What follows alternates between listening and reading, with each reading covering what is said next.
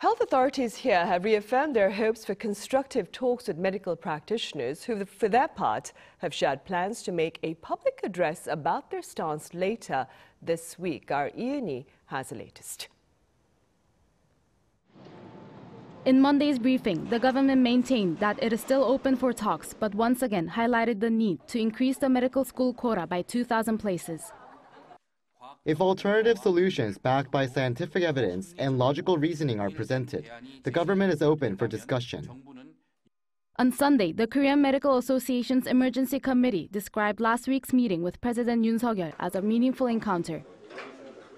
The Emergency Response Committee assesses the meeting between the President and Park Dan, head of the Korean Intern and Resident Association, as meaningful. The Korean Medical Association reiterates its support for the doctors and students, urging for a unified voice.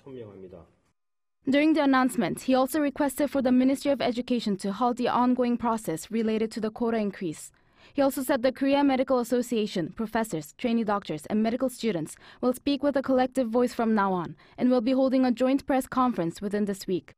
Meanwhile, some universities have decided to resume classes that had been postponed due to medical students' applications for leave of absence and refusal to attend classes. Gyeongbuk National University and Jeonbuk National University will resume classes starting from Monday, while Catholic University and Jeonnam National University will resume classes on the 15th. Based on the regulation that requires at least 30 weeks of lectures annually, the university said they could not delay the academic schedule any farther. Eun-hee, Arirang News.